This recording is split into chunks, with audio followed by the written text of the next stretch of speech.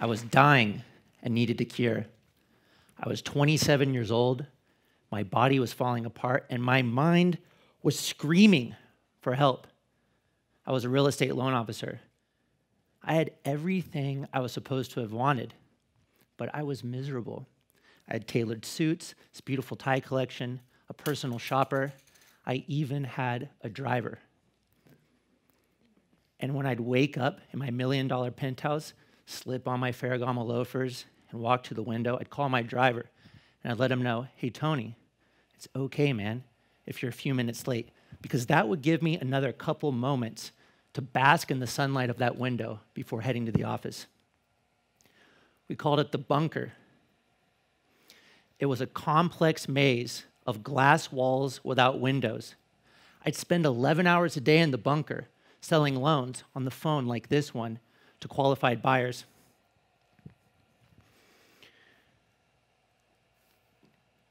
And I would spend my time building these relationships, investing all my time and my passion into building these relationships, but they're relationships that I couldn't keep because as soon as they were approved, they'd be sold to the bank. Then I'd start over again for the next month, building new relationships. I felt like Sisyphus. I was that Greek king with an eternal punishment of rolling this immense boulder up a hill, only to watch it roll back down again, repeating the process forever. I would start relationships that I couldn't keep. It was a zero-sum game. I was spending my time for money, and that just wasn't enough. So I quit. The realization came while I was standing with my cousin Brandon, overlooking the San Francisco cityscape from our balcony, when he said something to me that I will never, ever forget. He said, hey, Brad, bro, is this view really worth $1 million? And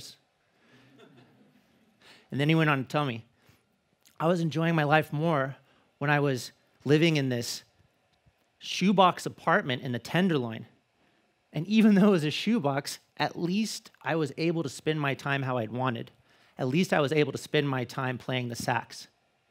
And at that moment, I thought, that's it. I was trading my time for the very things that I'd wanted back. I was trading my time for time, which is exactly what I wanted. So I have a question for everybody out here in the audience. How many of us out here want our time back, want to own our time to do the things that we want to do?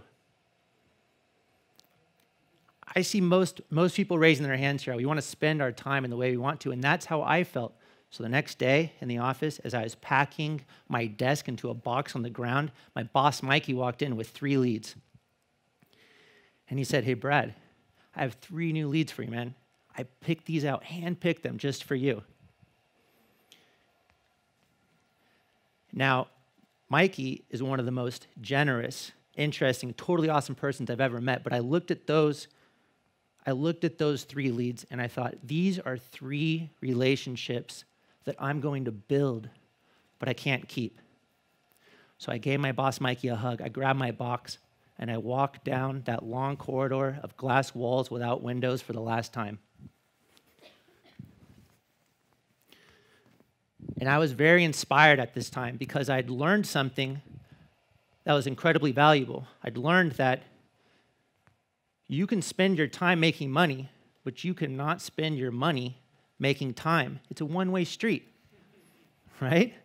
And so the time I was investing in, the relationships that I was building were more valuable than what I was getting in return. So I quit my job. However, I felt trapped. I felt trapped because the life I was living cost me 11 hours a day inside a windowless bunker. The things I was buying and my monthly condo payments were preventing me from doing the things I'd wanted to do. But I knew there had to be a way out. I realized that instead of possessing my possessions were possessing me.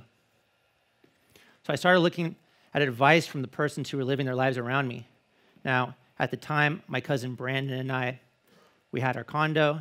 He owned nightclubs.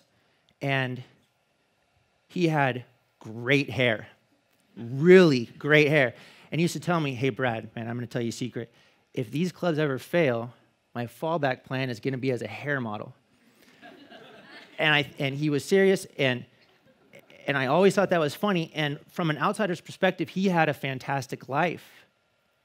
But in reality, he was just as miserable as I was, because he was spending all his time in the clubs instead of spending his time doing what he'd wanted to do, which was playing a saxophone. Now, this was in stark contrast to my cousin Matthew, who was a produce buyer at Real Foods, a local organic food store.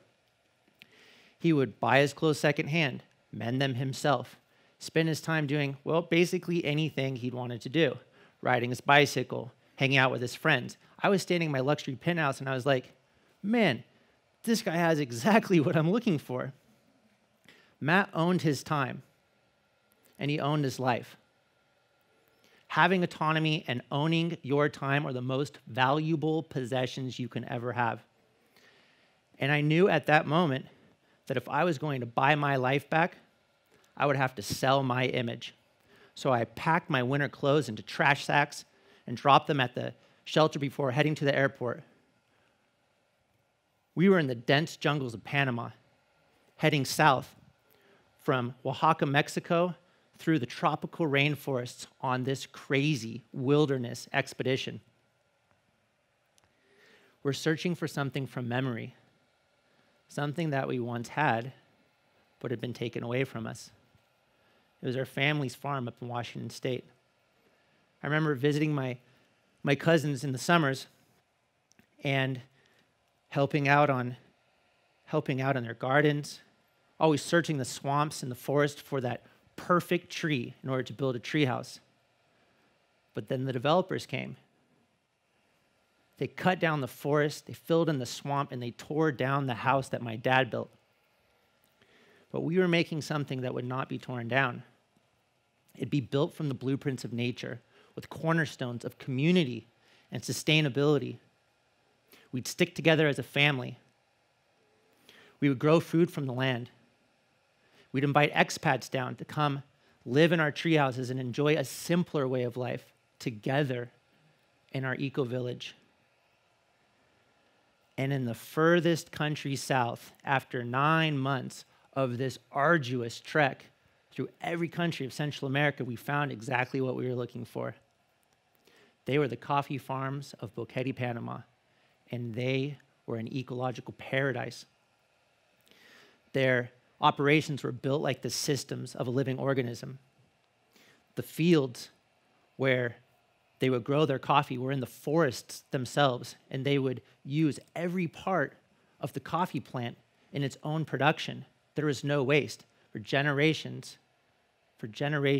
they'd been working together as families, growing their coffee, living from the land.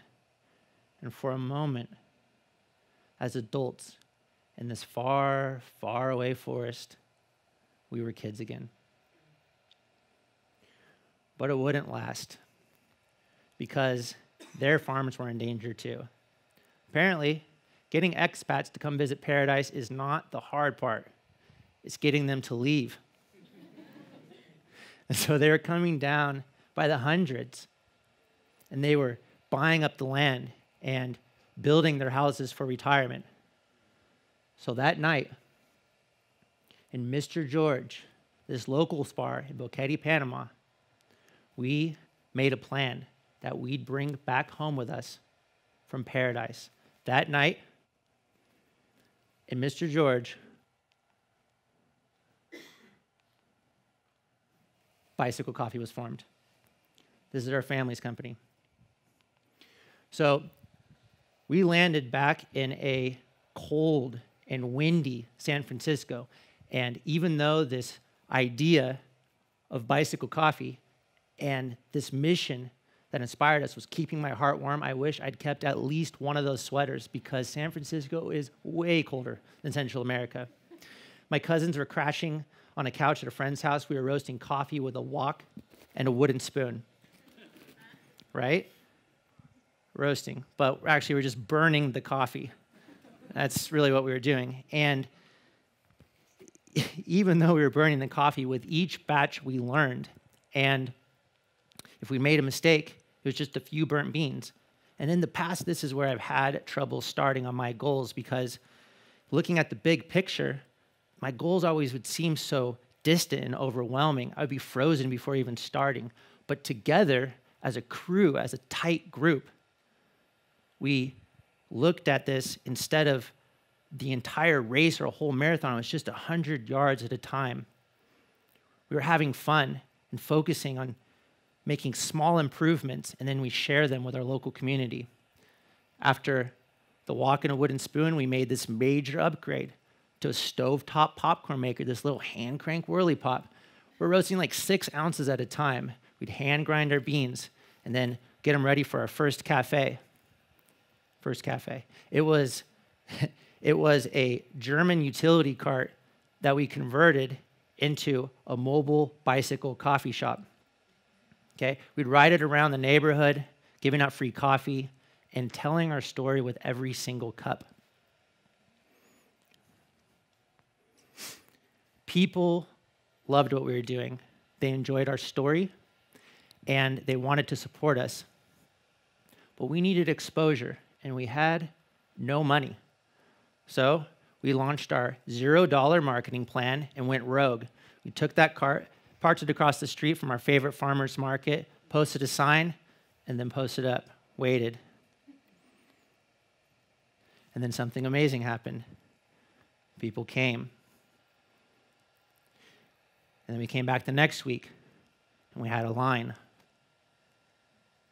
My friend Anoop once said to me, "Brad, you will work for your network.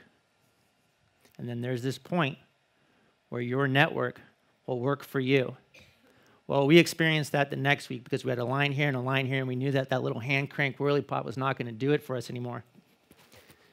And so we added 3 carts, built a new roaster from a little 4-pound drum, made it into a barbecue roaster. I remember sleeping outside with my cousins in shifts just to make sure that the coffee would be roasted on time. And anytime we hit a wall, we would think, design, and then build through it. There's our cart.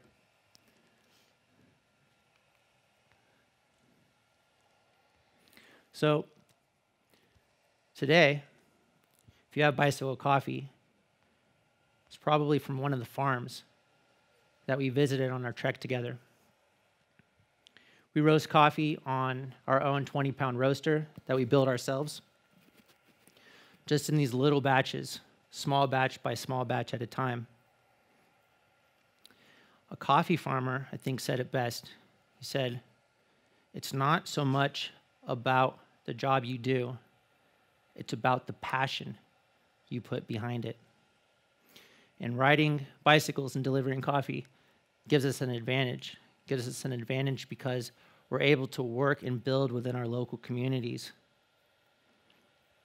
I have this idea, and I hope it's not too far in the future, that people are very inspired about what they do, that they set their goals very, very far into the distance. Sometimes our coffee's still hot. And they take successive steps in order to get to this North Star that's really far in front of them, and that they don't let material possessions and money get in their way, and that they always share with their community.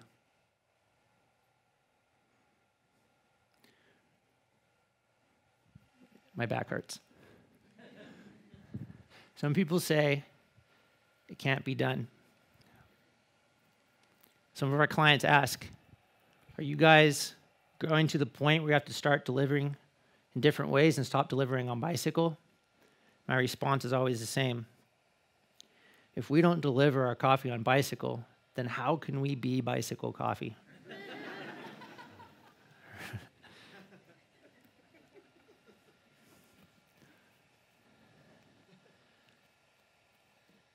Up there on one of those seats is it's an empty seat. This is my cousin Brandon. I dedicate this speech my work and buy Civil Coffee to him. Thank you.